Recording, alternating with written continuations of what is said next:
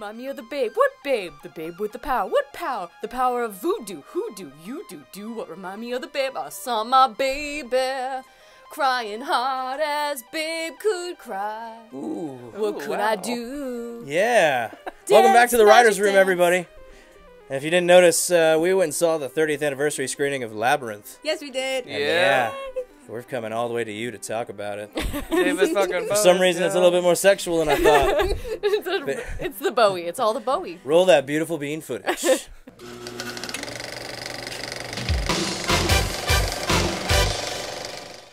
Welcome back to the Writers' Room. Today we are very excited to be talking about the 30th anniversary screening of Labyrinth. That's right. That's right. Yes. I'm your Lots host. Lots of music. We danced the magic dance. Yes. That's right. The night away. I'm your host, Katie. And I'm your host, Michael. I'm Matt. And I'm Crisalia, and we're coming at you from HollywoodRedux.com. Yes, HollywoodRedux.com. We're celebrating Virtual Reality Month here on the site. So if you haven't realized, IGL Podcast, our video game podcast, is killing it with their virtual reality stuff. We got a ton of HRVR. No, that's the hashtag that we use, but it's probably down there somewhere. And but no, they have a bunch of HTC Vive gameplays and things that they're doing this month. Bunch of original content and exclusive game stuff there. So check them out. Please check this out. And use the hashtag HRVR whenever you do. But anyway, today we're talking about the 30th anniversary screening of Labyrinth. Woo! That's right. Yes, directed by Jim Henson. The genius. I think it's his The man magnum opus. himself. I think it's like his Wizard of Oz, his Star Wars: A New Hope. It's his, writer's journey, real storytelling. He did it. Masterpiece. It was wonderful. I think. Well, I think it's a masterpiece, not only because it's a fun story and stuff. It's really out there. I mean, you have to I know a lot of people that either love Labyrinth or don't like it at all. So, sure. Because it's out there for some people. But, I think it's a masterpiece because of just the effects that went into it. Yes, Yeah. Everything in the movie is alive, and it's all practical. Yeah. Yeah. There were so many things that happened in it that were so surprising and compelling and affecting more than any computer generated image that were just so real. You lost yourself in the characters, in the world. The world felt alive. The eyeballs in the wall. Yeah, I mean, and everything. it starts out with a big visual effect too. I mean, Yeah. the opening title sequence for 1986 is incredible. That owl is completely visual effects and looked amazing. It might be one of the first fully visual effect characters. I may be totally wrong about that, but I think that's CGI. It's not stop motion or something put there. It was who knows? Somebody fact check me. Leave a comment below. Tell me how stupid I am. But surprisingly, we went and saw this movie, and two of us had not seen the movie ever before. These two had Guilty. never seen. I had never seen the movie. So what did you guys think on your first screening? Yeah. I loved it. I thought it was a fun time, and I will save my favorite scene for a moment. I loved it. I thought it was a fun time. I saw the movie. I All right, did. Crisalia, what did you like about the movie? Oh my god. Well, it just made me appreciate Jim Henson, to be honest. Yeah. A Yeah. Oh my lot, God, a what a lot more. master. And the Creature Shop, yeah, it's amazing. Oh, yeah. Absolutely. Those guys are talented individuals, and you can tell it just because, like you said, every character is alive, and every character is different. There's not one exact, or repeated character within that. Yeah. So, kudos to the man himself and those guys. The entire world was populated Absolutely. by mainly puppets. It was an entire world like of the Jim man knew Henson. fantasy very well. The whole You creature shop was emptied out. Yeah. Yeah, it was amazing. I mean, the characters, no matter if they were a full, prosthetic or animatronic or even just hands doing things, everything felt fully alive. Like the helping hands and stuff. Oh my god, the felt helping hands! fully alive, The and they were just doors, hands, very cool. With the knockers, Yeah. I mean, geez, that would have been a visual effect today, and it Probably- at one looks point I was better. like, is that a visual effect? And It- I was like, no, it's real. real. It looks It great. Because you got up close and you could see their eyes moving. You and can there was interact with something it. about it that was just more immersive. It looked like olives just moving. They did look like olives. Yeah.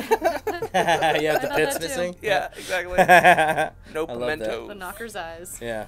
Well, for your first time screening, what was the thing that you liked outside of the cool world and everything? What was one of your favorite scenes or one of your favorite characters? My favorite scene was definitely the helping hands, just because, again, Really cool. the helping hands, every hand had a personality. It was never the same, so it was really Every cool to face. see. Yeah. You had all these hands coming together also. Exactly. the creativity behind it, the genius, the simplicity was just... And the lighting, too. Like, a lot of it was Lighting. based on the lighting All for of it. where the eyes Just- would be and the thumbs and stuff. So, That's yeah. right. Oh, that's what I thought, is that it was actually a real achievement in terms of editing, shooting and editing, too, because the way they shot it and edited it, the way Jim Henson did it, it looked like she was moving down. And even though it was basically them shooting the same wall of hands over and over and over again, just in different orientations, it did feel like they were geographically moving around. Yeah. I would have to say my favorite scene is the bog of eternal stench. And Absolutely. Who That's doesn't for love obvious 3.5 minutes of just pure You fart? guys, I laughed the whole Hold on. time. you guys don't understand. I was sitting next to Michael when we were seeing this, and I look over, and Michael was just like losing it in the scene. It's everything I've ever wanted to do. He had Yeah. such Fart noises, joy bird on noises. his face, you guys. Yeah. Lots of farts. Lots of farts. Lots of It was farts and wonderful. burps. It was absolutely perfect cinema. A little dog ran across. It was so high squeaks. Oh, I love Yeah, it. that- Oh, Ambrosius, I that's had one of a my great- favorite Ambrosius, characters. There we go. Ambrosius! He was both Ambrosius. a real dog and a Muppet dog. Yep. Yeah. I also really like the creatures, the wild things, kind of. Oh, yeah, the Wild Those- Bunch. the Wild Bunch They're were- terrifying and alluring. Scared the hell out of me when I was a kid. Yeah, Hey they were man, scary scared as the a hell out of kid. me It now, would've- seeing yeah, it for yeah. the first it would've time scared me. in Yeah. a dark room with on big screen. Yeah, terrifying. Yeah, it was pretty wild. Their I- eyeballs. Their eyeballs. That was the really only scene. fun. I couldn't really hear all the lyrics in that song on the big screen. Yeah. No, I They're all couldn't- about. It's an ode to the where the wild things are. There's a little note at the end of it that thanks Maurice Sendak, and so there are a bunch of where the wild things are homages, and so it's like basically singing about how like when you're real life, when the world gives you problems, when things are getting you down, you can go hang out with these guys, the Wild Bunch, chill down with the Wild Bunch, and basically run with the where the wild things are, and like get your yayas out.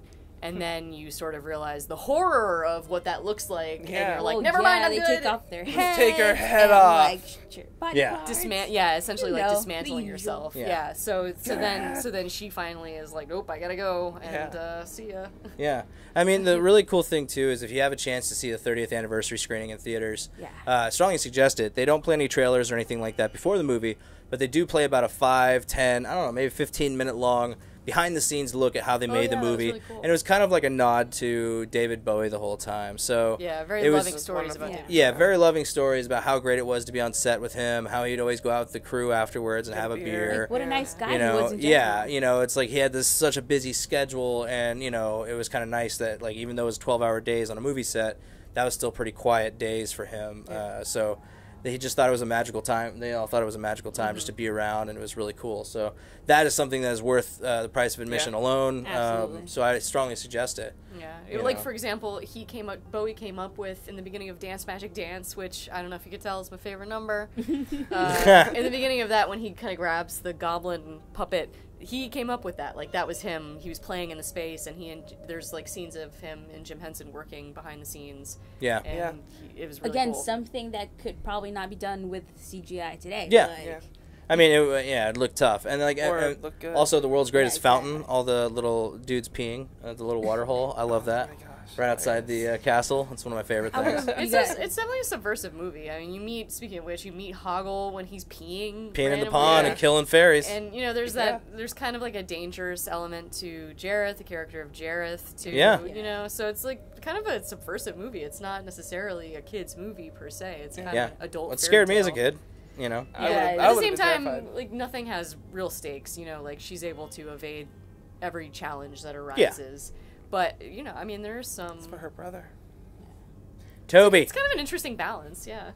I would have loved to walk those studios when the production was happening. God. Oh man. Can you imagine yeah. everything just being just laid out and being in the process of building? Yeah, That would have been really that cool. would have been amazing. That'd be amazing. See the man in action Absolutely. himself. Yeah. Yeah, well, he was able to achieve that. You think today of the movies that are getting made, and they can't do big things like that with where you have like thousands of Muppet creatures. Well, they in this could, but it free cost a world. fortune, Well, and hold they on, wouldn't so have that's what I'm time to do saying. it. Yeah. So then the answer to that is, well, we don't have the money. It takes too much time. All this stuff. Jim Henson created a studio where he would have the resources to do movies like this. Someday. Yeah. Because that's what he wanted to do, and he's able to create something real, that feels real because it is real, on screen, that looks better than computer animation. So Yeah. Absolutely. Yeah, when you can just take is the like- time to make it right, it proves to always be the way it is. Lord of the Rings, American Werewolf in London, all that stuff. You know, Yeah. this movie. All the But, like, he classics. made Jim Henson, the Creature Shop, the studio. He made that so that he could make movies like Labyrinth,